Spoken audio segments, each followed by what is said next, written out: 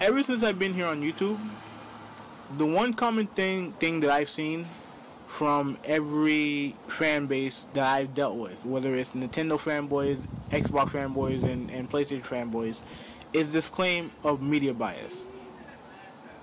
Now, here's the thing that I wanted to make very clear. Right, this is not a defense. This is not a defense of the media. That's first things first. Between their selective coverage of Anita Sarkeesian to the overall, the thing that happened with Gamergate, I don't trust the media. But the one thing that needs to be said, the one thing that needs to be made abundantly clear in this video, and this is regarding the Xbox fanboys, is that you guys don't give a flying fuck about media bias, about the ethics of game coverage. You guys don't give a flying fuck about that. For two reasons. Number one is because if the roles are reversed, obviously you guys would be up. You guys would not be bitching and complaining about this. But that's the truth for all fanboys. But secondly, and most importantly, you guys use the media as a scapegoat to why the PS4 is number one, right? Because you see, the thing with Xbox fanboys is this, right? They believe that any feature that they perceive the Xbox One has over the PS4 is supposed to be like a deal breaker for everybody, for all gamers, right? Whether it's the controller, the online, the games, the whatever program that Microsoft has, whatever exclusive Microsoft has, they feel like those things should be the deal breaker when it comes to what console someone buys, right? When they see that most people prefer the PS4,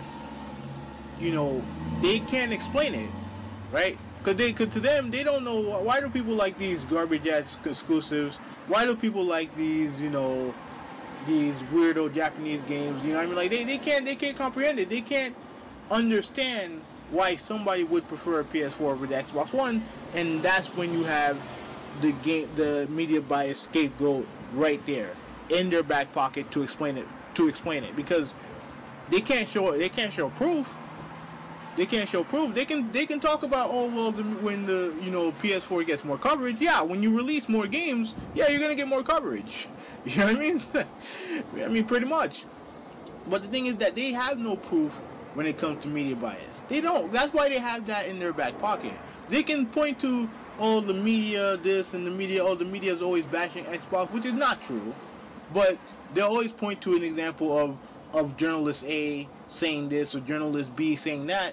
But the funny thing is, if they said something positive about Xbox, if they said something negative about PS4, what would these assholes do? Would they be crying media bias? No. What they would be doing is linking those articles and favoring those tweets. That's it. The same media that they want to bitch and complain about are the same media that they would be praising and going on and highlighting their articles. That's why these guys are such a easy target for clickbait, because they're easily triggered by any negative Xbox One news. That's a fact. They're easily triggered by all these news articles that are not praising the ground that Phil Spencer, Aaron Greenberg, and the rest of the Xbox walks on. It's clear as day what's going on here. And the funny thing is that these guys will go on and on about media bias going on everywhere, but then they will sit there and link and favorite articles by these fanboy sites that are pro Microsoft, like Xbox Mad. They sit there, they follow these fucking losers on Big Gamer Small Talk who are clearly having an agenda against Sony. They will clearly they won't even bat an eye on it. They'll link the articles, they'll favorite, they'll follow these guys, and they'll talk those guys up as if those guys aren't biased towards Xbox, because at the end of the day, that's what they want the media to be. They want the media to be pro Xbox, not pro fairness. They don't care about that. They want the media to be pro Xbox. A lot of the same dudes who sit there and talk about how the gaming journalists should be fair and balanced and how they shouldn't take sides, and they sit there and they bemoan the fact that guys like Colin Moriarty and Greg Miller exist, while they also follow guys like Ryan McCaffrey. Why? Because he has a clear bias towards Xbox. Now, this is not a knock on Ryan McCaffrey. I'm actually a big fan of Ryan McCaffrey. But the funny thing is that these are the same people who talk about how this guy, this journalist, and that journalist should be fair. But they're the same people who will follow Ryan, who is pro Xbox, and even he, whenever he says something nice about Sony and PlayStation, he gets the brunt of the attack from a lot of these dudes. The same thing goes for Phil Spencer, the head guy at Xbox. Anytime he says something positive about PlayStation, he gets attacked. Like, he gets attacked. You see people get attacked for anything if it's not pro Xbox. You see streamers get attacked by showing too much PS4 gameplay. You'll see guys guys and girls who were once known as being pro Xbox. Anytime they say something positive about PlayStation, they get attacked. You see, like I said earlier, journalists get attacked by Xbox dudes.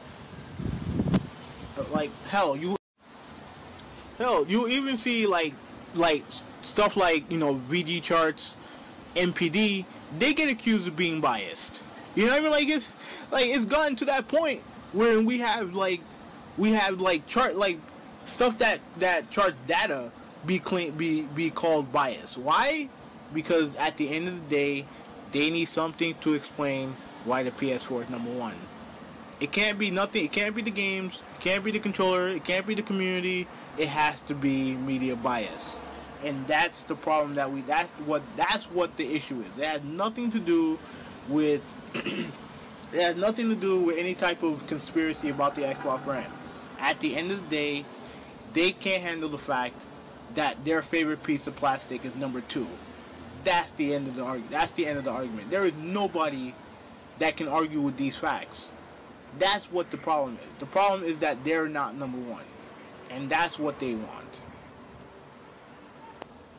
And the worst part about all of this is that ever since the Scorpio was announced, right? Most Xbox fanboys you'll see, and fans, Xbox fans and fanboys alike, will have some sort of emblem on their name, on their Twitter tag, right?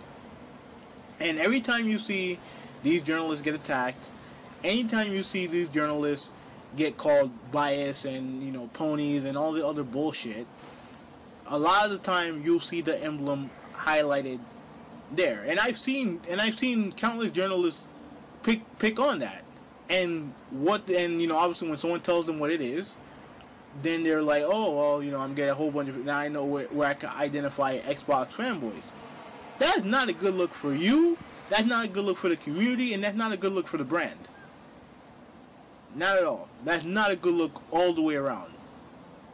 And it stinks that a lot of the traditional Xbox fans have to suffer because of this, because again, they are the minority. These guys are the minority. But and on Twitter, the minority can look like the majority real quick.